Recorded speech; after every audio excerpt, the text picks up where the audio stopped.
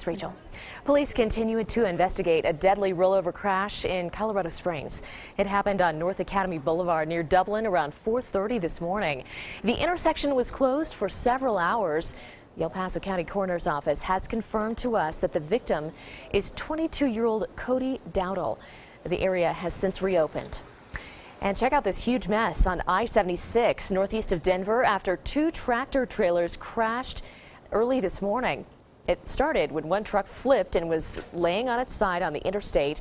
A second big rig drove through the trailer of that truck. The flip truck was cut in half, spilling paint and debris over a wide area. 4 drivers were taken to the hospital with non-life-threatening injuries. They have not identified any one of the people involved in the crash.